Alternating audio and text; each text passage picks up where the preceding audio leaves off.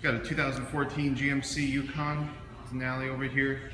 Just removed the stock lights. Local customer coming on site to just confirm the alignment. He's going to be waiting here while we finish up the conversion. We're about halfway through and really just at the final testing and tuning stage.